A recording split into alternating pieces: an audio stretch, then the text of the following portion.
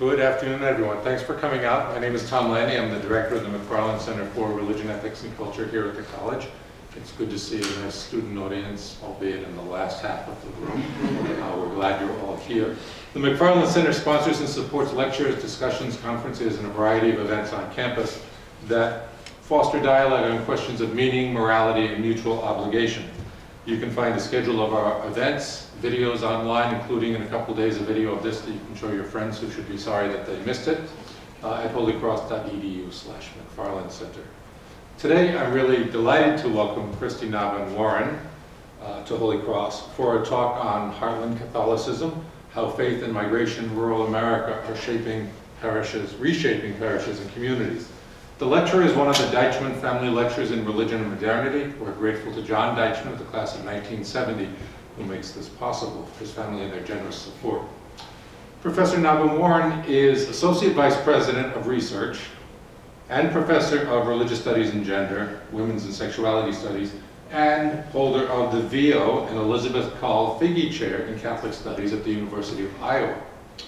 Holy Cross students know the name Figge well. I imagine, and the Figge family has deep ties to Holy Cross. I once saw an article that counted 10 Figge family members here. Now there may be more, but there were 10 at least in that article. But some of you here in the audience know it more because you may actually live in Figge Hall, or aspire to do so, maybe if you're living just here in one of the little hill dorms. The late John Kahl Figge of the class of 1959 was a Holy Cross trustee and a great benefactor of the college, and V.O. Figge was his father. Elizabeth Figge was his mother.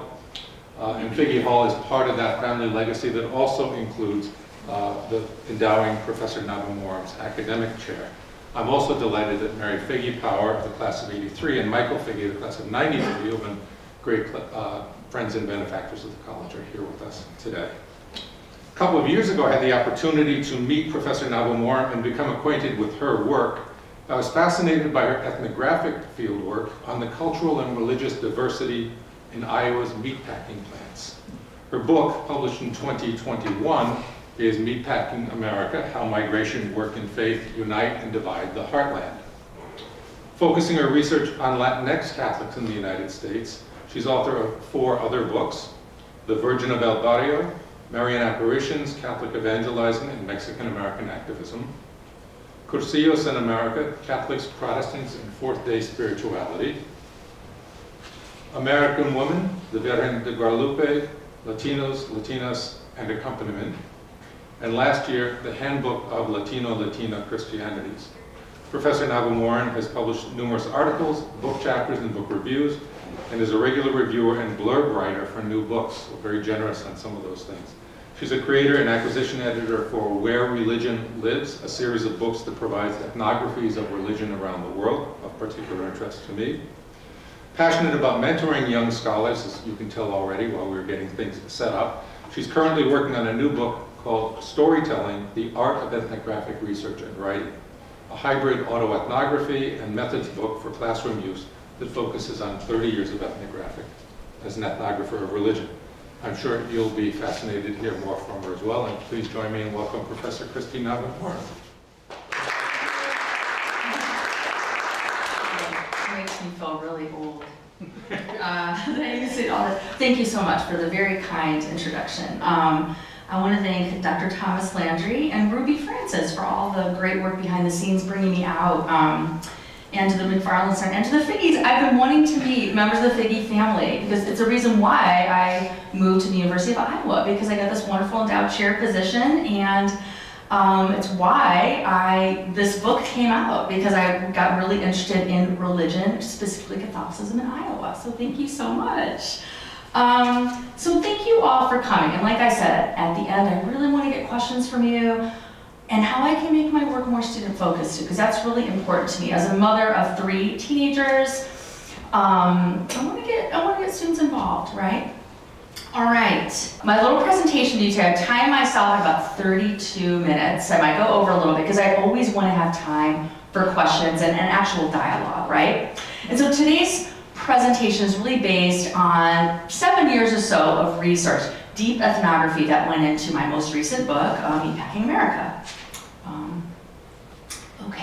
before I start, I want you to indulge me in a little exercise here. So I want you all to close your eyes. Take a deep breath in, and then take a deep breath out. Keep your eyes closed. I'm doing this as well, I promise you. My prompt for you is, what are you curious about? What are you really interested in right now? What do you find yourself thinking a lot about? What might even keep you up at night? I'll give you a second. You can open your eyes whenever you're ready. So for me, not only as a scholar, but as a human, it's been really important to have curiosity as my guide in all of my academic work and just being a good citizen, right? And I think if I think about what led to my current academic interests and all the books and articles and things that have come out, it's curiosity that's really driven me. Specifically, I was born in Northwest Indiana, Gary, Indiana actually, and I was a great-granddaughter of migrants. Migrants from the Bekaa Valley in Lebanon on my dad's side, so I grew up hearing a lot of Arabic, Polish on my mom's side. Both sides were deeply Catholic, or a very tiny Lutheran part of my family. I actually was raised Lutheran, but in a very much a mixed faith household. And so my own cultural, linguistic, ethnic milieu, to kind of throw in a little academic term there, very much led me to ask questions about, why do people migrate and make new homes? What role does faith play in people's lives? And how does one's work define their sense of self and belonging? And lastly, and relatedly, can the American dream become a reality? Because what I was hearing in both sides of the family was how work was important. Work was a way to lift my family members out of the poverty that they were fleeing from their countries. Faith was really important to keep them grounded, to give them hope. Specifically in the steel mills, I had a lot of members, men in my family worked at the mills, and women. And they used the language of American dream. Not always specifically, but they talked about America as the beacon of hope. And I think that from when I was a very little girl, those are the things that really led to Kristy the scholar and Kristy the mother later on as well. So we'll go back to curiosity later. The method of research that I really embraced from a young age, actually. So I wrote my undergraduate honors thesis. I wanted to have an opportunity to get to know my grandfather and his sisters more, because they were getting older, right? And they were all from Lebanon. And so I remember my honors thesis was Lebanese Christian Women Then and Today. It was like this really ambitious title, when really it was about 8 women and their stories. You know, well, not 8 women, 5 women and their stories, and then my grandfather, and then a couple other family members too. And so for me, ethnography, which is the method of participation, observation, and listening, right? It's really a way of cultivating relationships. And I think that is a method that really spoke to me, right? So I know you're all students here. When you're thinking about what you want to do with your life, I would really suggest do something that you're interested in, that excites you. And for me, I love sitting down, drinking coffee or Coke. I guess it was that time I was drinking Coca-Cola. Later on, a lot of beers when I was, doing research in Latino communities. Lots of cups of coffee at kitchen tables. And I love sitting at kitchen tables, hearing people's stories and making sense of those stories and sharing them with the rest of the world. And I think at the heart of ethnography is a form of crafting relationships. So ethnography for me has been a lot of immersion, listening, observing, and also it's been really important to have humility, humildad, the researcher as a student. And I think that's hard for a lot of academics to do, actually, right? But I think for me at least, in my line of work, if people are going to trust me with their life stories, their hurts, their pains, their dreams, their ambition, I had to really humble myself to just listen and to just let them talk, and to really shift my orientation as this is a real privilege to hear somebody's story. Back in the summer of 2017, I did a Borderlands listening tour with my cousin, Gary Paul Nabhan, who is my other family academic. One of the only other Nabhans who actually left the region, Northwest Indiana. So for years he taught at University of Arizona, and he recently retired. He's an ethnobotanist. So if you want some really good books on ethnobotany, Gary Paul Nabhan, he's a very good scholar. So we did this sort of goodwill listening tour because there was a lot of, build the wall rhetoric at the time. There was a lot of anti-immigration rhetoric going on. And we really, he's also in ethnography, really wanted to kind of be boots on the ground, going down there. He rented us a van from University of Arizona, sorry. I flew down there and we spent a whole week talking to folks on the borderlands. And these were two moms, madres, and their children, and they were both actually expecting. They looked very happy here, which I love this picture, because the stories that they shared with my cousin and I were stories of hope. They were both fleeing domestic violence from their villages. They wanted to come to Los Estados Unidos so that their children would have a better life. And one thing that I always want to get across to audiences, whether I'm speaking to donors for the university, or students, or nonprofits, or church groups, is that none of the migrants I've worked with, refugees, asylees, economic migrants, there's all kinds of categorization that we created as a United States. Every single human I've talked to shared with me they did not want to leave because they had to, because they wanted to, but because they had to. They were fleeing some form of political, religious, physical violence, and they wanted to come to Los Estados Unidos for a better life for their children. So the American dream was definitely an underlying, even overarching, really, narrative. So I go back to this week-long ethnographic experience because it really helped. At that time, I was also collecting stories in Iowa from men and women who had crossed many different borders to make it to the state of Iowa. Iowa is not the first destination state. It's usually the secondary or the tertiary. And most men and women come to Iowa for work, and I'm going to get to that in a bit. So it was important for me as an ethnographer to literally go to the border and to talk to folks right before they crossed over, like, what are you thinking? Why Los Estados Unidos? What do you hope will happen here? And I think that became a really important, while it doesn't figure into the book, it remained really prominent in my mind as a pivotal moment in my research. So my curiosity is what drove me to the borderlands and helped me make sense of the stories I was hearing in a new borderlands in the Midwest. So why research rural Iowa? How many of y'all are from the Midwest? Where are you from? I'm from Iowa City. Are you kidding me? Where did you go to high school? City High. City High's great. My kids go to West, but I don't follow that whole West is best because I think they're great high school. I'm just even glad that you're here. Oh my gosh, Iowa City repping right here. Yeah. Did you ever have Beth Fetweiss as an English teacher? She's my favorite. Wait, we have to talk after. I'm done. No, I'm not done. Sorry. She's one of my best friends. Yes. Really? Yeah. She Neighbors. changed my life. We're in a feminist book club together. Lots of things to talk about. Iowa City, any of y'all from the Midwest and the rest of y'all?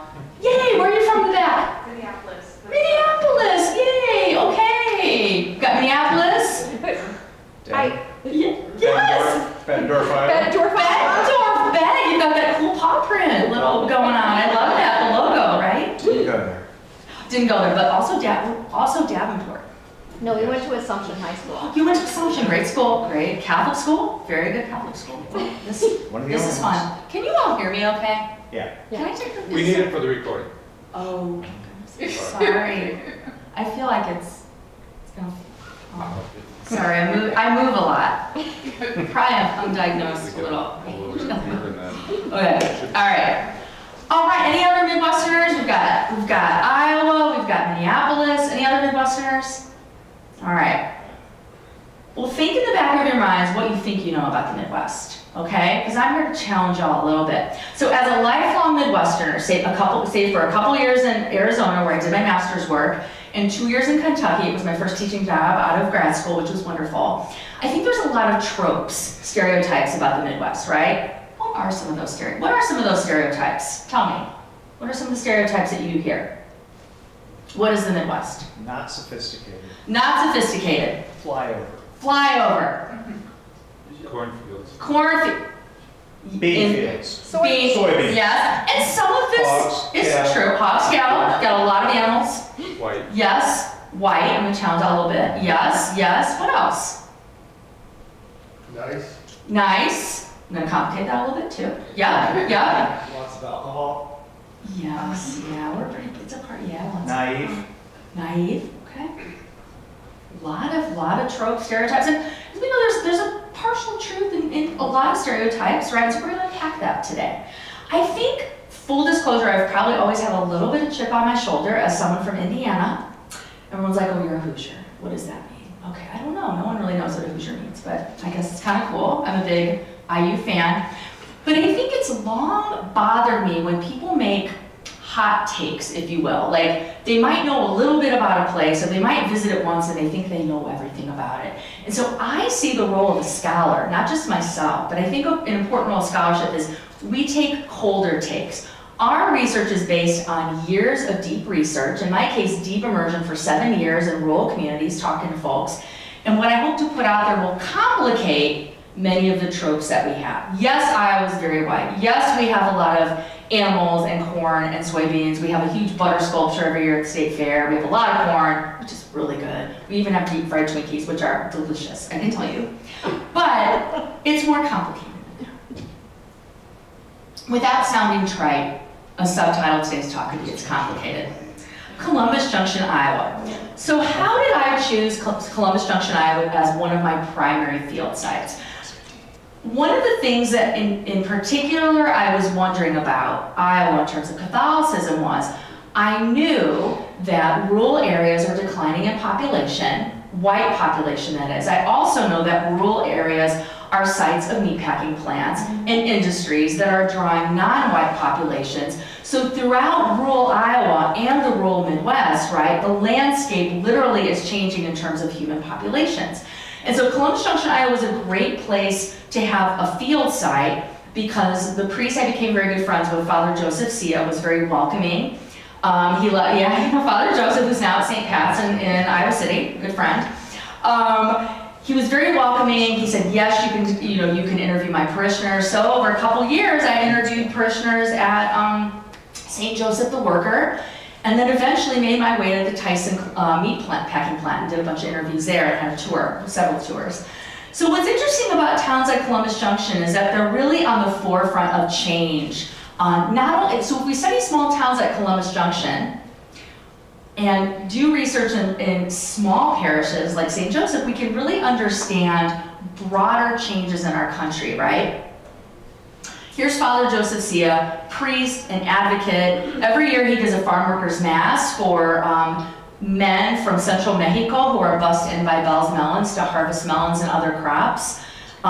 He leads an outdoor mass. One of the families, long time, the Fernandez family, they have a huge meal and they have an outdoor mass for farm workers. So like 250 men, Mexican men, come every summer to get a good meal and to meet Father Joseph, and this family puts on the whole meal, which is really lovely.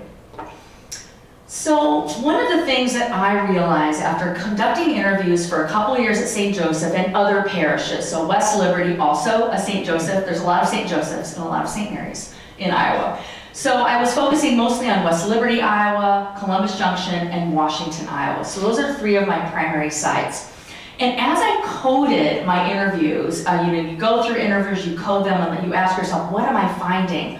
What I found, and I was also interviewing some non-Catholic workers, right? Jehovah's Witnesses, Protestants, and Muslim workers who worked at the Iowa Premium Beef in Tama, so I'll get to them in a bit. So when I was coding all of the interviews, what I discovered was that all of these men and women talked about how they wanted to work hard for their families, how they prayed to Allah, God, the Virgin Mary, Jehovah, Jesus Christ to keep them safe. And they would use material items, like a lot of the men had tattoos of the Virgin of Guadalupe on their bodies.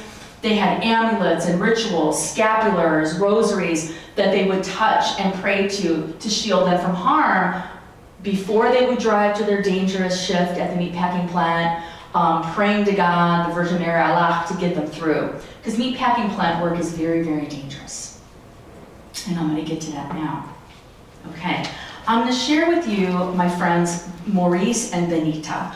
Maurice still works at the Tyson plant in Columbus Junction, where he is no longer a head dropper, that is literally a job title, he's a translator. But I'm going to read to you from an interview I had with him several years ago. For 5 days a week, sometimes 6, Maurice would don his work uniform, which included safety gloves, and would slice the head, sorry, little trigger alert, this might be a little gruesome for you. I apologize, but also it's important to get you into this world to read this to you. He would slice the head off a hog until it was hanging by an approximately 5-inch flap of skin. It was important to not cut the head off all the way, as a USDA inspector who stood beside him would inspect the hog's head for disease and make sure it passed inspection. The work was difficult, cold, and hand-numbing. His fingers would grow stiff and swollen after the day's work, and standing all day made him fatigued. During our interview, his wife Benita shook her head as she recalled how Maurice looked after a shift as a head dropper. She held up her right hand and rubbed her fingers gently as she described her husband's hands after a work shift. Quote, his fingers were so swollen, you know, like sausages. I would massage them and clean them for him each night. She worried that her husband was working too much and too hard, but Maurice did not want his wife to do that kind of hard, intensive labor that he did at Tyson. He supported her goal to become a nurse. I'm happy to say she's now a practicing nurse. And she took classes at a local community college, Kirkwood Community College, at night. He loved her smooth, beautiful hands with their long, tapered fingers and wanted them to stay that way. Maurice and Benita were happy to raise their sons in this small Iowa city that they felt was much safer than Johannesburg, where they came over on a diversity lottery with their family. Iowa has good schools, a wonderful church about a mile from their apartment. Iowa City, where they now live, is also affordable and just a 40-minute drive to Maurice's work at the Columbus Junction Tyson plant. The commute was made much easier as Maurice joined a carpool 5 to 6 days a week with a lively group of African coworkers from the DRC. The only bad part of their new home, said Benita with a chuckle, is the cold.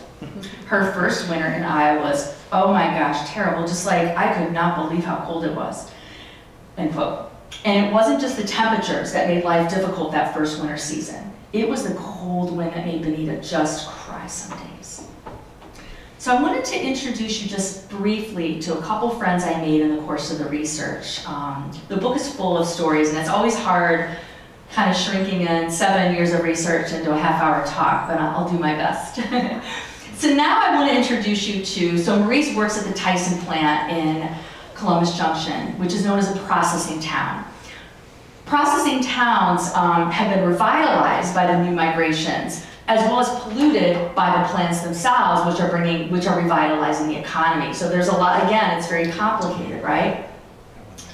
I spent a lot of time at the Tyson Hog facility interviewing workers, taking a couple tours, and now I want to read from you a little bit, just to literally take you inside the plant, if you don't mind. Okay. Close your eyes if you want. I'm going to talk about blood a little bit. Just a little trigger warning there. How many of y'all have ever been in a meatpacking plant? Okay. Most of y'all have not. Okay, this was my first time. I didn't faint, but I thought I was going to, but I did. I'm impressed that you did. Walking out to a meatpacking plant floor for the first time is like stepping into an alternative reality, but this was real, bloody real. It was loud, cold, and crimson red. There was a lot going on, and it was loud. There is an intense order to the plant, and each worker has a repetitive, yet also highly skilled task.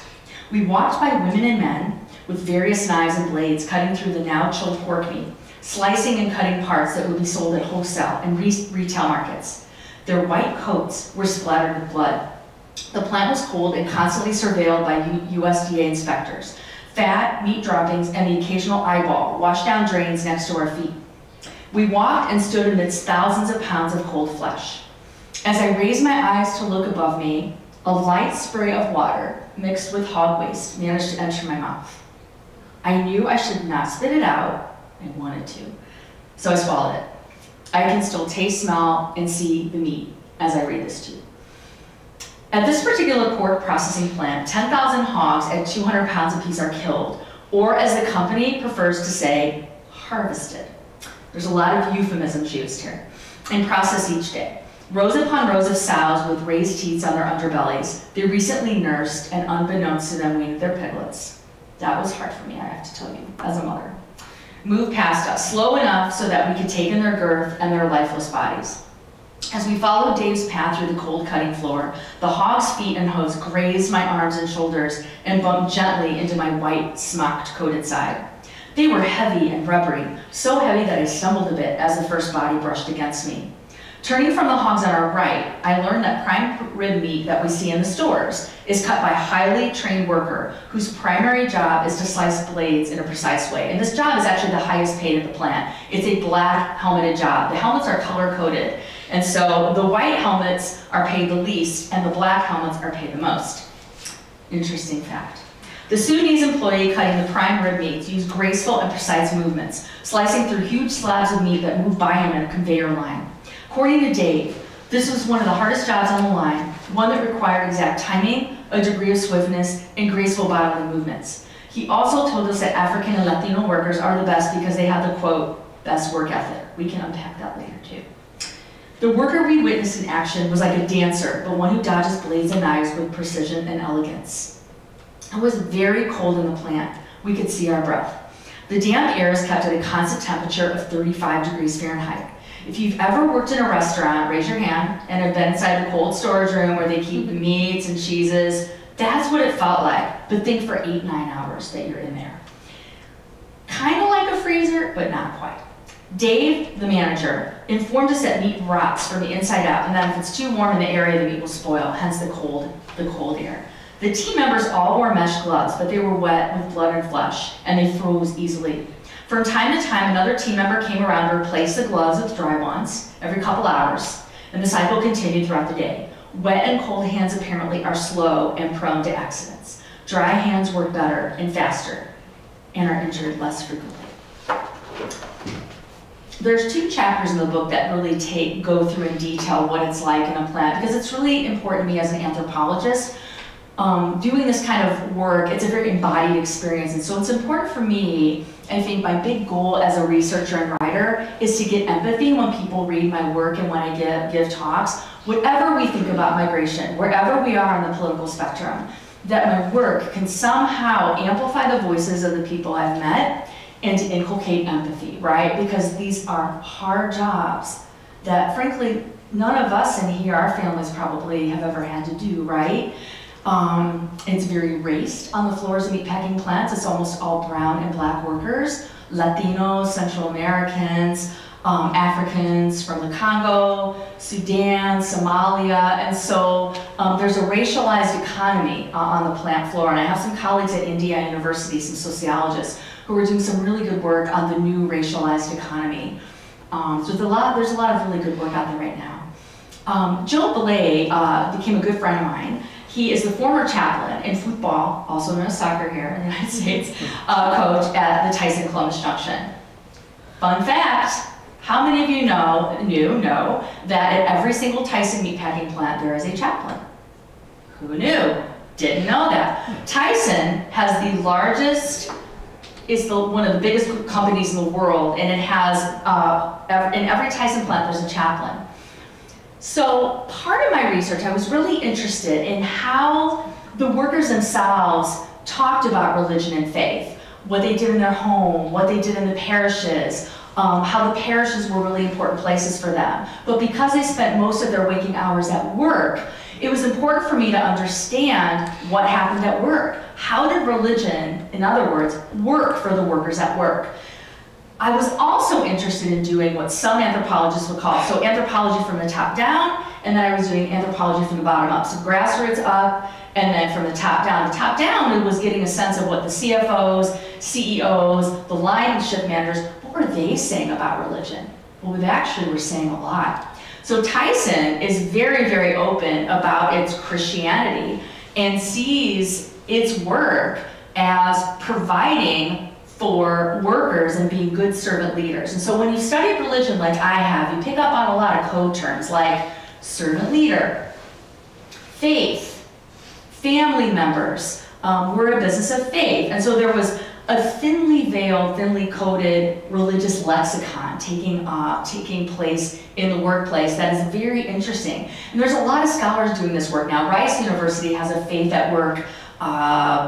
There's a whole center run by Elaine Howard-Eklund who's doing really good sociological work. So there's this Faith at Work going on. So I was sort of interested in both the top down and then what are the people themselves doing with religion. So here's the team that Joe led to the second place win, and they won first place a couple of years after that. So I want to complicate the meatpacking plant industry a little bit more. So we have a lot of CAFOs in our state, confined animal feeding operations. You've got these sows, shoved into small confined areas. They're basically birthing facilities, right? Here's a problem too. This is not something I personally want to be known for in our state, but we're number 1 and number 2 in Iowa. We are number 1 in fecal matter, apparently, because we have so many sows, right? And we don't know what to do with all of the waste matter. So in the winters, even in Iowa City, we're not a rural area, you'll smell when the farmers are spraying the waste onto frozen fields, right? And what happens is that it runs off into the waterways. So we've got a real big environmental problem in our state, right? So we've got the meatpacking plant industries, which are providing jobs, which are providing a good living for a lot of families in our state. But we have what's becoming an environmental catastrophe. We've got fertilizer, hog waste running into the Gulf of Mexico and creating a dead zone. So what do we do about that, right? Scholars like myself, we ask questions, we're curious. We also, and I think it's important to not only point out problems, but also try to come up with solutions, right? And so I can talk to you a little bit about that. So here's me in my hard hat. I was very low ranking for that week. I spent a week at Iowa Premium Beef. I stayed at a motel up the road from IPB, and I would clock in at 5 a.m. I'd usually get back to the motel around 7 at night, and I went through the new orientation where I was like a new hire, and then I got to work on the line later in the week. So the beautiful thing about doing the field work at IPB and TAMA for a week was that I really got a good sense of what went on in the packing plant, even more so than Tyson. And I also had really free reign. I got to talk to workers, I got to conduct a lot of interviews there. I had a pretty amazing access. I should tell you that all the research for the book was done before COVID. I think that would be really, really hard to get the access now. So I'll share some of that with you in a minute. Like Tyson, at IPB, it's really corporate religion at work. I heard so much about steward leadership. We really care for our workers, their family, over and over and over again. And I'm going to get to COVID in a minute. The good, the bad, the ugly, but also the silver lining. One of the things that I like to point out, and I want students to think about too, is I think the best stories are the complicated stories. I think most stories are complicated, both and, but. So what I found in the course of my research is that when we look at the meatpacking plant industry, it's a commodification of flesh and death. It's a vertical integration of non-human bodies and human bodies, right? So we have insemination barns, we have birthing barns, and we even have corn and soybeans before that. And all these industries are all connected and they lead to the slaughterhouses, right? And I make the argument in the book that just as the cattle's bodies and the sow's bodies are considered as sort of like, that's what they're meant to do, workers, right? Brown and black bodies, it's considered this is the work that these folks are meant to do, which is really problematic. And so I think it's important for scholars like myself and budding scholars like yourselves to really think about how can I problematize what I'm hearing.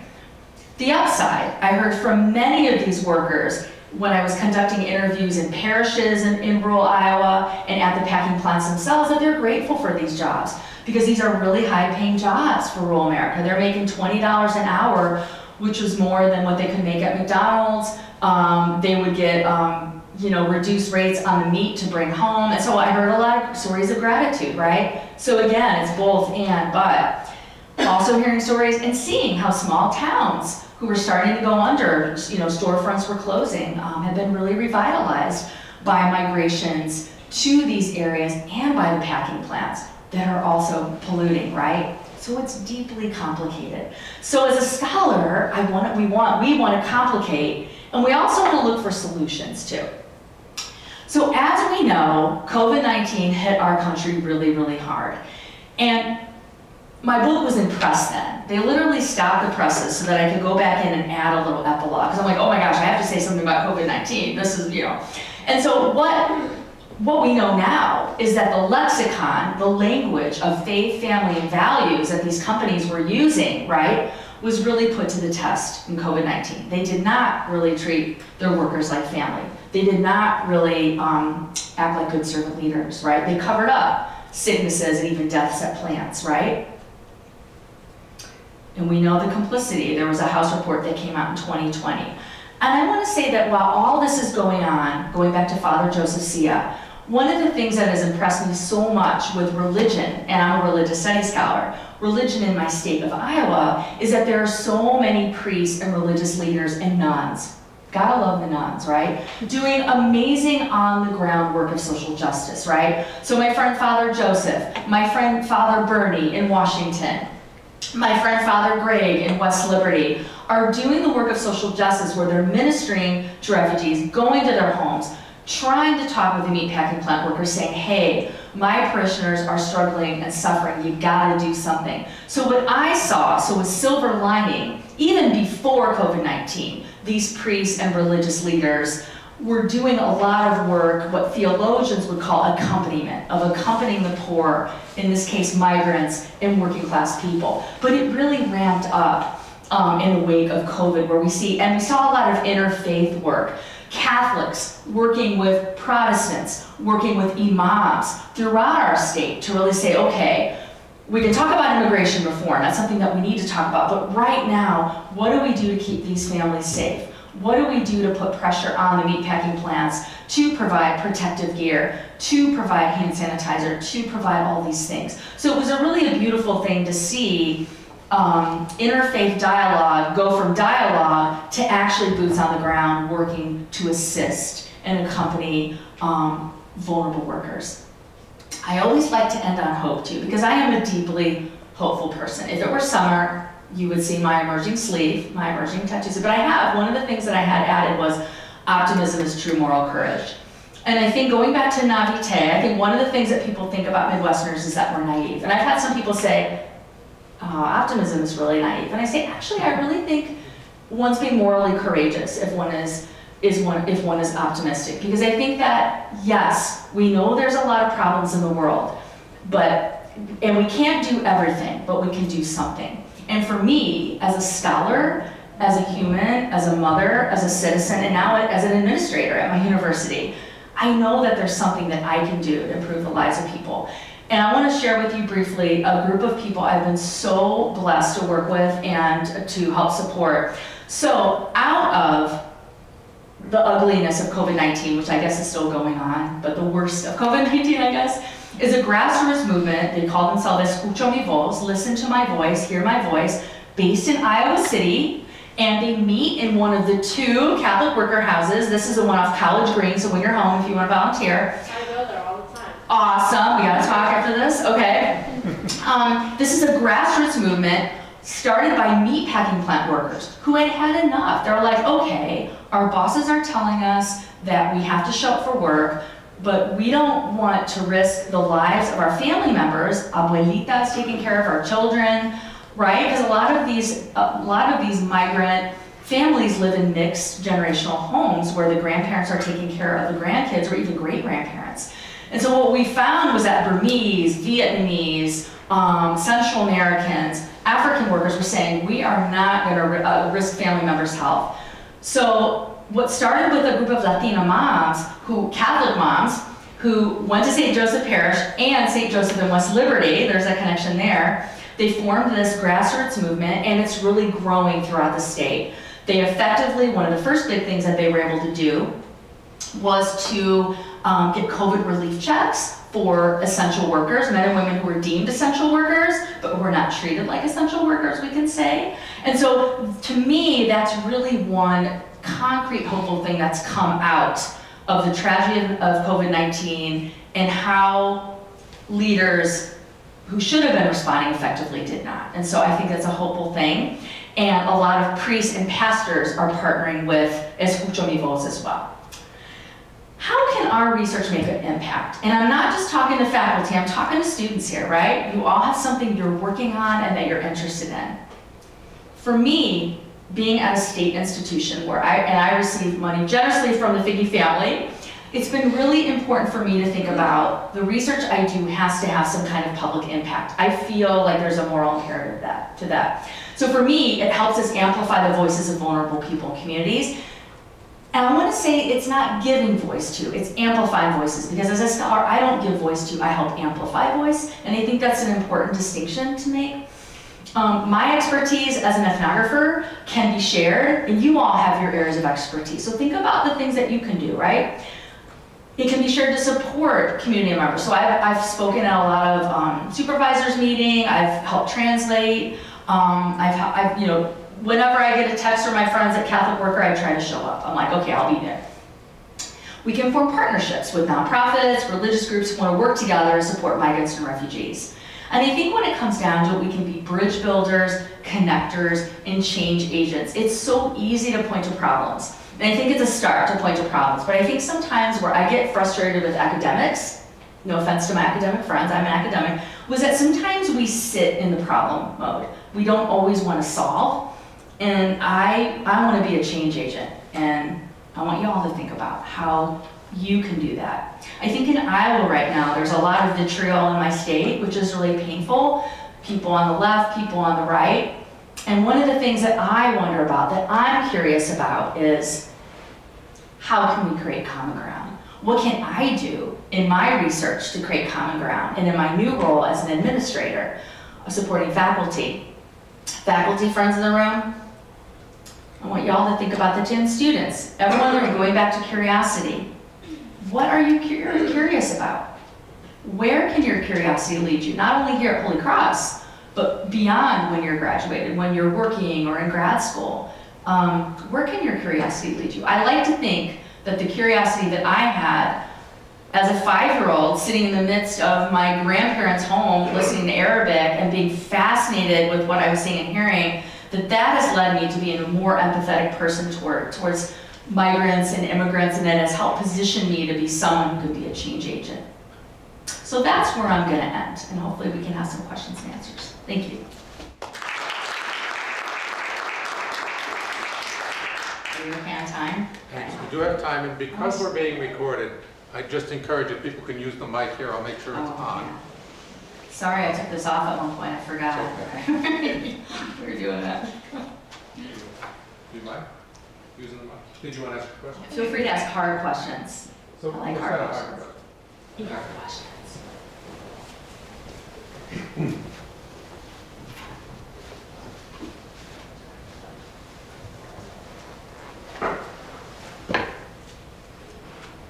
Well, thank you for your presentation. I do ethnographic work in India Oh my gosh. with Dalits, formerly called Untouchables. Oh, wow.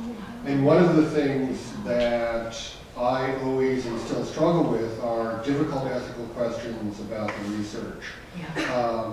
particularly in relation to communities who are deprived of power. So to the extent to which you can, could you share something about the ethical dilemmas that you faced and how you worked through them? You have 5 hours. Jeez, that's hard. and so tell me your name again. Matthew Schmaltz. Matthew, thanks for introducing. Yeah, wow, what important work that you do. Thank you for that. Jeez, that must be actually one of the best books I've read. Catherine Boo, The Beautiful Hereafters. Mm-hmm. It was on a slum in Mumbai. I know, but just a beautifully. I love reading popular books, nonfiction that are just so well. So I love her work. Journalist, I think, right? Yeah. Oh my gosh, yeah. And so I interviewed a lot of undocumented workers for this book. And so would always offer men and women to give me the name that they would prefer. So I never provide their name and always change, you know. So these are the easy things, right? I always change details that no one can track them. Some men and women who are documented want their names. In traditional anthropological practices, you change all names, right? I actually disagree with that a little bit because some of the people I've interviewed really want their names in here because it's a form of empowerment for them, right, to see their names. And so I say I would diverge from some of my anthropology faculty friends in that I really go with what my interlocutors want. And so if I have an interlocutor, and that's sort of a fancy name for informant, but I think it's more than informant because we really do get to be friends, we get to know folks really well. I still have coffee with a lot of men and women who are in the book. I think I try to lean into that, and so, you know, the first 2 chapters are undocumented women, and so I said, what name do you wish you would have been called? And Rosa and Reina, you know, so that's her names in here. So those are some of the easy things. Of course, you need to go through institutional research board. If you do this kind of work, it has, wherever you are, it has to be vetted by IRB, and IRB 02 is for the social science, and so I had to have it vetted and approved by the University of Iowa. I think the hardest thing for me was just, even though I'm from a lower class, working class family, I have white privilege, right? And I'm a university professor now, and I'm no longer lower middle class, working class. And so I think I felt my privilege. What I struggled with, right, is I felt my privilege in powerful ways throughout the research, right? I cried a lot during the research. It took a while to actually write one of the chapters, and I have a book chapter coming out in a couple months on a collection of anthropologists. It's almost like existentialism in anthropology, kind of like talking about the feelings, really, and I can send you that when it comes out. But yeah, I think, I mean, part of me is like, yes, it's like a way of like really grappling with white privilege, but a really upside of that is like, so what do I do with that? Once I've like cried and like really gnashed my teeth about it, I think, again, going back to the moral obligation, I feel morally obligated, and so part of the proceeds from the book I've given to Catholic Worker House. I do a lot of community volunteering. We've got like houses and we have houses and homes. A good friend of mine runs that, where we deliver furniture into homes where it's mostly refugees who can pay the monthly rent, but who don't have enough money left over for like household items that many of us take for granted. Like I can run over to Target and get a new throw rug or a lamp, right? But most of these families, you know, 90% of the income is going towards food and rent, and right? So those are things that we can do, right? So I think that for me, the ethical, moral, if I'm getting to your question, again, I could talk to you for hours about this, but I think for me, it's necessary for me to be engaged in my community, to be doing some kind of work in the community, giving back somehow. In my new position as an administrator, I get to speak with state legislators on a fairly regular basis. And in my state right now, that's a tricky thing. It's a pretty deeply red state. I'm trying to move it more purple. You know, like, can we actually have these conversations, you know? And so I think a lot about, like, how can I best represent the men and women I know who are struggling in the midst of all this racist vitriol in my state right now that pains me, right? And so we can talk more about this, but I think we have to do something. Again, it's like we can't do everything. Some days I get really overwhelmed, like, why am I even doing this? Why am I even writing a book, right? But the beautiful thing is so many people have read this book, so many community members, so many churches who are like, I want to do the work of DEIB, diversity, equity, inclusion, belonging. How do I do that? And I'm like, well, I'm not an expert, but let's talk. And so people are having those conversations. And so for people like you and myself, I think we can be part of those conversations of helping to create more inclusive environments. It might seem small, but it's something. You know what I mean? And just like ethnography is a snowball method, you start it and it keeps growing, I think, and building, I think that when we immerse ourselves in the community and engage in our communities as positive actors, it'll just keep growing. So that's a short answer to your excellent question. Probably not very satisfactory, sorry. But students, you gotta have questions. And push back too. Or was something like you wanted to hear more about? Yeah, tell me your name. My name's Tim. Hi, Tim. I was wondering, to what extent does this problem exist outside of Iowa? Do you see the same issues? Is Iowa in particular Great question. like the most prominent state, or does this exist other areas in the Midwest? Do you see that are just as prominent? Or I guess an extension of that, why would you focus on Iowa? Yeah. Tim, that's an excellent question. I'm so glad you asked that. I attended this more in the book, but I didn't in the talk, so let me go back. So the beautiful thing about ethnography is that we provide case studies, right? But I think it's really important also to show that this case study there is basically sort of like a slice of like a bigger issue, right? And so throughout the Midwest, you have meatpacking plants. So meatpacking plants moved out of big cities like Chicago stockyards and Cincinnati, really to rural areas like Kansas, Iowa, Illinois, Nebraska, Arkansas, North Carolina, really in the 1960s, right? And that's when deregulation started, that's when deunionization started. It was no surprise that high-paying union jobs, when they moved into more conservative areas with deregulation and right-to-work states, that's where most meatpacking plants happen to be today. So Iowa is really a microcosm, I would say, of a bigger issue. So I'm really glad you asked that. I think meatpacking plants are very much concentrated in the Midwest and Plain states, but then we also, like North Carolina, what's going on there is very similar to what's going on in Iowa. So too in Arkansas, and I'm actually giving talks there later this spring at UNC and University of Arkansas Fayetteville, which I'm really excited about, because Arkansas is like really big with chicken plants, and also North Carolina also with chicken plants. And so I think where you find meatpacking plants, have y'all heard the term intersectionality in your classes? Yes, it's big now. So I think sometimes it's like, I think it's an important word though. So for me, I'm interested in the intersectionality, how migration, work, and religion come together. And we find that meatpacking plants, we find that high rates of church attendance and mosque attendance, and migration, primarily from Africa, Southeast Asia, and Central America, happen to be in the Midwest, North Carolina, and Arkansas. So this book is very much like it's basically indicative of a bigger thing. Another good book, if you're interested in reading more, Steve Striffler is an anthropologist. Doesn't write about religion so much, but he's got a really good, small book, beautiful book. It's called Chicken. Okay, so just look up Chicken, Steve Striffler. It's a really good book about, he's an anthropologist on the chicken industry in North Carolina. And then Angela Stoos she's an anthropologist, has a really good book, I'm trying to think of the title, on Black and white women working in the chicken industry in North Carolina. I'll remember it later. But I would say this is definitely, much also like Iowa, how we're seeing sort of proto-unionization movement. I think Escucha Mi Voz, what they're heading toward is trying to unionize. And personally, that makes me happy as someone from a blue collar, what used to be a pro-union town of Gary. It's not so much now.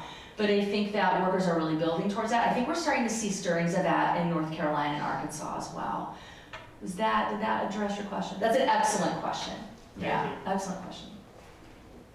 See all questions. What do you want to know about? It's so hard, like shrinking down 7 years of research into half. I'll ask one more. Thank you, Tom. Thank you. Or Professor Lindy, sorry. So I love the particularities that you raise in the book. But in general, so you were curious about things. We started talking about stereotypes. Yeah. So broadly speaking, Yeah. what you thought about American religion's Thank you. function and Yeah. about for Yeah.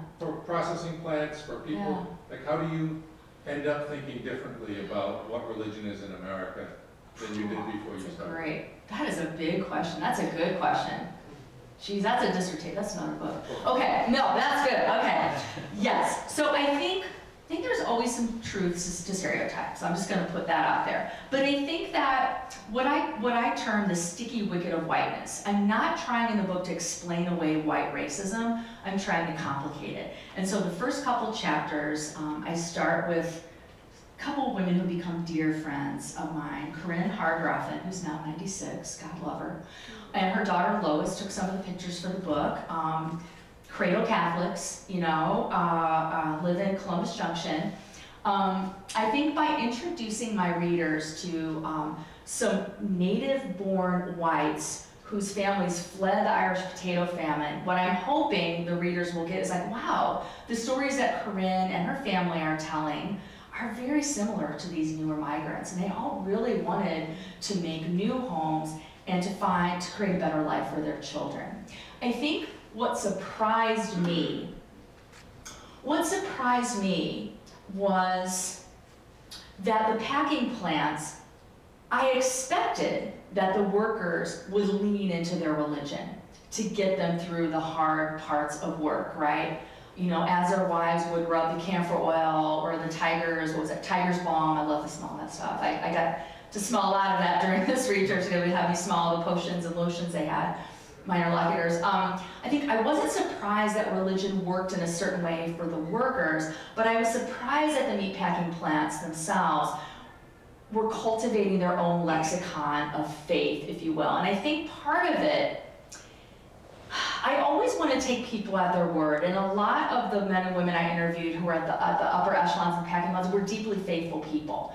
But I think that they also, so I don't want to question their religious motivations, because I think they're being very sincere about being Methodists or Baptists or Catholics or Jehovah's Witnesses, as one of the upper management members was.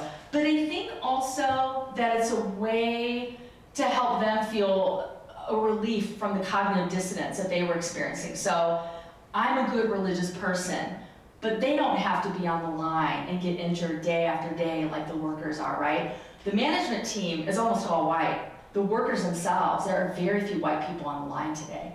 Very few Black Americans, actually. It's mostly African and Latino and Asian. And so I think that what surprised me was this creation, this cultivation of a religious language. And I'm still trying to work through that. I'm working on an article actually trying to sort of understand the role of religion and like why bother in a way for these packing plant managers. Also, one of the pleasant surprise, I didn't include him today, was I became really good friends with Mike Gager. He runs the hot side, so the slaughter side of Iowa premium beef. I probably should include him. I have to say, I had my own stereotypes when I first met Mike. I'm like, oh wow, you know, we're really different, but actually we're really not. We're actually from very similar backgrounds. I'm the first woman on my mom's side to go to college. I have very few folks on my dad's side who went to college.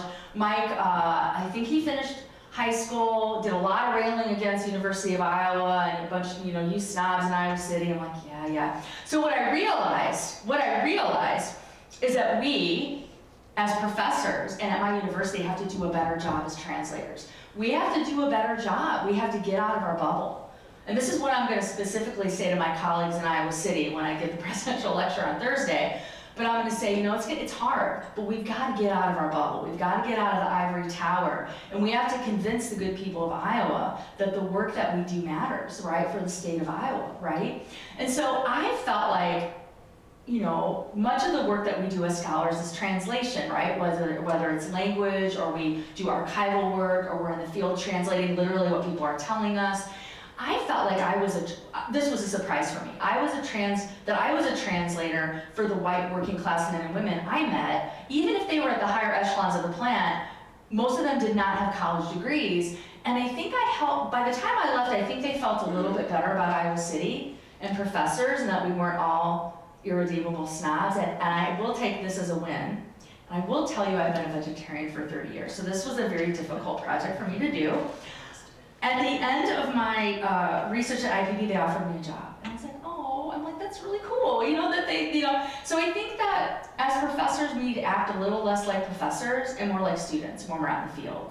You know what I'm saying? So I think that what surprised me is that I had my own stereotypes. I had my own stereotypes about white working class Americans that I thought I had moved away from. But I'm like, oh, I grew up with these folks. I'm like them. But I think that because I've been part of the university system for so long, I had sort of sheltered myself. So this is like full disclosure. I think it's really important when we do this kind of work, going back to me mentioning having humility and also being very self-reflexive. And so, I mean, you know, when I was going through my field journals, you know, as an anthropologist, I would keep little notebooks of my observations. And I would have another set of notebooks on sort of like thinking through the observations. Whereas I think it's really good to keep ourselves in check. And, you know, what are my own moods and motivations? Mike and I ended up being good buddies. I think I smoked 10 packs. I don't smoke, but like I took tons of smoke breaks with him that week. Marlboros, man, those are, I mean, I sucked up a lot of secondhand smoke, but during those smoke breaks, Mike and I had a lot of great conversations, really amazing conversations about meaning of life, about gender in the workplace. He's really promoting women in the workplace. Who knew? That was another stereotype I had, right? That guys like Mike wouldn't be like into, promoting women in the workplace. And so I realized that I had my own stereotypes. And so this kind of work, I think, has held me responsible and has kept me honest. I don't have a lot of answers so much as more questions, which I know is probably frustrating for students. But I think, again, that the questions that I still have from this project will propel me into trying to help create more policies, right? That was a long answer, sorry. Thank you. We know some of the students are joining us for dinner, so they'll get to ask questions then. Great. Is there anybody else who wants? Oh, please. Esteban. I want to hear from the Figgies too. I know. So glad to have you here in Worcester. We both taught with Kathy at Augustana College in West Wing, and we live in Davenport, Iowa. Kristy, my work has to do with immigration and documentary film, and in a co-edited volume that I have, actually our former student Jared List Oh my gosh! has a chapter on the hospital raid. Luis Argueta used 2008 film, and I think Luis Argueta has also spoken here at Holy Cross. So anyway, in that film, it's about meatpacking in factory in Hallsville, where there are children working. And so that's my question. If in your research, you talk about the American dream, right? And as immigrants, we come to this country, and we hope that the American dream is yes for us, but it's also for our future generations. And so in your research, I don't know if you encounter minors working in these factories, or what is the perception of the migrant families in relationship to the American dream and what they hope for their children. Yeah. Thank you, Esteban. Yeah, Esteban, Kathy, and I, and my husband, who's a historian, taught at Augustana College together for many years. So this is such a great reunion. Yes, the Postville Raids, 2008, Postville, Iowa. Great movie, great book by actually a journalist who teaches at University of Iowa too on Postville. Postville actually so deserves, it remains the largest ICE raid in American history, where I think close to 400 men and women, mostly Guatemalan, many Mayan speakers, or Quiche speakers, not Spanish is not the first language, second language, were deported, and many children were left behind. And the community members really rallied, and actually I've become friends with the nun, who's now retired, who now lives in Western Iowa, who's reached out about Meatpacking America. So all these neat connections today. The Postville raids were really a call to arms to priests and religious leaders throughout Iowa who really wanted to make a difference, who saw the horrors of parents being ripped, away from their children. And so for Father Joseph, whom I introduced you before, it was really a call to action for him. He's Filipino, he's a migrant himself, and so that's when he became very into social justice. So I think 2008 was very much a catalyst for a lot of religious leaders in Iowa to become more involved with social justice and to become more pro-immigrant, pro-refugee. I mean, we see the sticker in Iowa, America Needs Farmers, ANF, which we have one too on one of our cars. I think the priests I've worked with, if they could have their way, they'd have like America Needs Refugees, and they would have that because they see it's refugees, it's migrants who are working in all these plants, who are putting food on our table, right? I have not noticed, in the two plants I spent a lot of time with, I did not notice child labor, but this is an issue in many smaller plants. And I mean, Twitter can be a really ugly place, but there are a couple journalists right now who are on Twitter. One's Alice Driver, and I'm blanking on the other one's name, who are doing research in packing plants and who are writing, who are noting child labor. And an article just came out in the New York Times in Spanish. Yeah, so this is an issue. I did not notice it in the course of my research, but certainly not saying it does not take place. It just wasn't on my radar when I was there. I think we're seeing more child labor abuses, apparently since COVID. Human Rights Watch is saying this. I also want to read your book. I just saw it just came out through Florida, so I want to read it. It's on my list.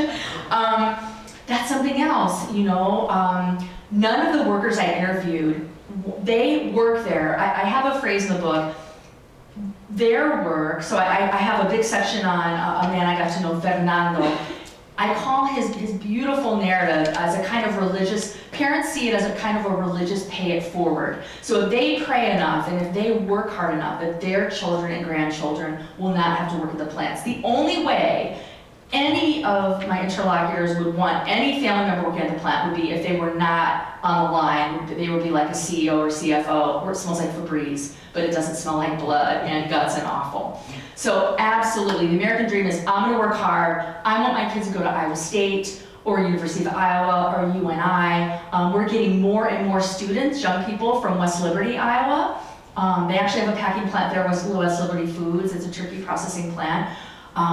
I did not get access there. I really wanted to have a chapter on turkey, but they didn't buy my wanting to tell their story, I guess. But we're seeing more and more young people come from Columbus Junction, from West Liberty, Ottumwa, Marshalltown, from meatpacking plant sites.